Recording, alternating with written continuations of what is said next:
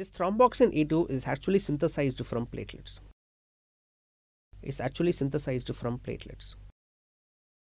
Whereas PGI2 is actually synthesized from the endothelial cells. Now aspirin, how this platelets is going to synthesize it? Again with the help of cyclooxygenase enzymes, no major doubt in it. We need cyclooxygenase enzymes in both of these agents for synthesis of this prostaglandin I2 and also for thromboxane A2. Now you give aspirin, and this aspirin is going to cause inhibition of this. Please remember, this is a non-competitive and irreversible inhibitor, right? Aspirin is a non-competitive irreversible inhibitor of the cyclooxygenase enzyme which is there in platelets, cyclooxygenase enzyme which is there in endothelial cells. Now you have to remember one important concept, that endothelial cells, and we have major difference between the vascular endothelial cells and the platelets, and that is these endothelial cells which we have drawn also has a nucleus inside it. Endothelial cells also has a nucleus inside it, which means even if we non-competitively and irreversibly inhibit cyclooxygenase enzyme by aspirin, these endothelial cells has the capacity to resynthesize the same enzymes, resynthesize cyclooxygenase enzymes, and we can resynthesize this prostaglandin I2. But that is not going to be seen with platelets. Why? Because platelets does not contain a nucleus. So this is a mnemonic which I had. So if you had any other better mnemonics, you can go for it. PC grabs 2 cigarettes.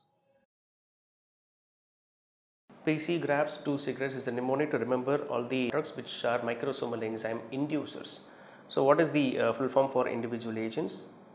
PC, P is for phenytoin, C is for carbamazepine. The 2 basic anti-epileptic agents tend to be microsomal enzyme inducers. G is for griseofulvin. R is for rifampicin. A is for alcohol. B is for barbiturates and barbecued meat. S is for St. John's wort. 2 cigarettes, T and O. T is for troglitazone. O is for omeprazole. And cigarettes is for cigarettes. Cigarettes itself is a microsomal enzyme inducer. Behaves as a microsomal enzyme inducer. Is that clear? Inhibitor, that is perindopril. One important AC inhibitor is perindopril. Perindopril tend to protect diabetic kidney. Which means it can be used for the treatment of diabetic nephropathy. Is that clear, guys? The mechanisms is not been still known. Many books say certain mechanisms, but all these are hypotheses.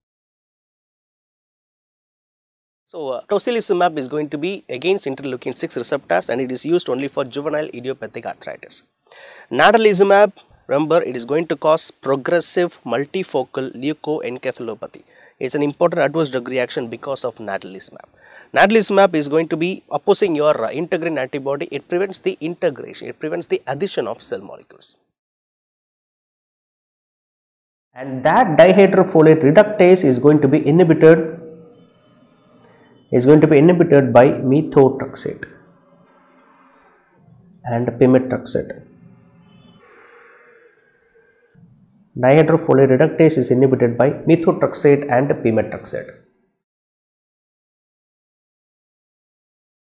Loading dose can be calculated as, we have already seen that in distribution itself, initial plasma concentration into volume of distribution. Initial plasma concentration to volume of distribution is called as loading dose, and if at all, if the same drug is given via peroral route, we have a factor which is limiting the loading dose value to reach the blood, that is bioavailability. So if at all is given via peroral route, we have to divide it by capital F, which is nothing but the bioavailability of that drug. So once you reach the concentration above the steady state, you have to maintain the concentration around steady state. That dose will be called as maintenance doses. Maintenance dose will be calculated as clearance into steady state into T half. Clearance into steady state into T half, that is the value for calculating the maintenance dose. Again, if the same drug is given by a per oral route, we have to decrease the value, we have to divide the value with per oral bioavailability, because it is a limiting factor in that. By normal gut flora. Which bacterium? Eubacterium lantum. We have a bacteria named as Eubacterium lantum in your gut flora, and this bacteria, if it is present, it decreases the absorption of digoxin. So with it, what is the take home point? If a patient is having diarrhea, please don't prescribe him. If the patient is already under treatment with the digoxin, please don't prescribe him in a broad spectrum antibiotic, because if you administer a broad spectrum antibiotic, this bacteria is going to get killed. If this bacteria is going to get killed, absorption of digoxin is going to be increased. As more amount of digoxin gains entry into your blood, patient will land up in digoxin toxicity. Why do we have more amount of concern about the digoxin toxicity? Because this drug is a narrow therapeutic index drug. We have to maintain the concentration between 0.5 to 0.8. The alpha blocker. Hypertension is for remembering that this mnemonic is for hypertension. Lady, LA is for lazins. It is hydralazine. DI or DY is for dihydropyridines or dipins. Dihydropyridines. Chooses is for clonidine.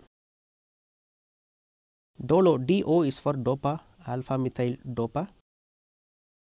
LO is nothing but labetalol, which is currently the drug of choice in treatment of pregnancy induced hypertension. Previously we had alpha methyl dopa, but currently we have labetalol, 100 milligrams can be administered. But we have certain classical features of these individual drugs.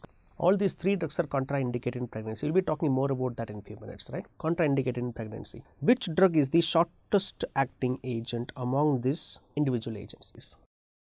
What it is going to do to the babies, what is the teratogenicity which can be expected. These drugs tend to produce fetal growth retardation, hypoplasia of organs, and it might cause fetal death. Because of these three different reasons, these drugs are contraindicated in pregnancy, guys. It might also cause renal damage in the fetus too. Clear? Now, among this renal damage, we have one important point to be explained. It has got certain additional property.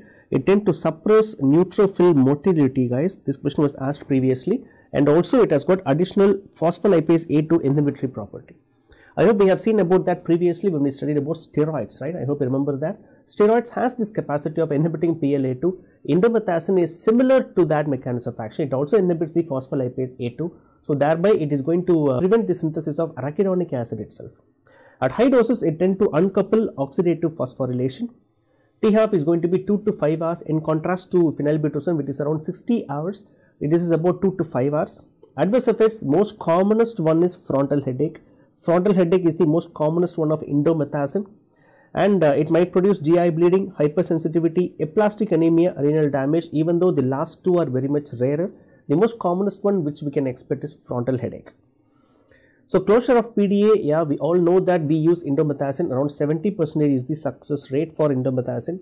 It can also be used for Bartter syndrome and also in terms of acute gout. We have naproxen, we have indomethacin, both can be used for this condition. For ankylosing spondylitis also we can utilize indomethacin, guys. Clear? Whenever this adenyl cyclase is going to get activated, it converts ATP to cyclic AMP.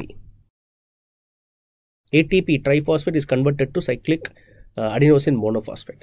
This cyclic AMP in turn is going to cause production of protein kinase A, which further is going to cause many reactions. Most important reactions we are going to write down. It is going to cause cardiac muscle contraction, beta 3, D1 like receptors, D2 like receptors. All these receptors are G protein coupled receptors, buddies. All these receptors of adrenergic or dopaminergic is going to be G protein coupled receptors. And how do you remember that?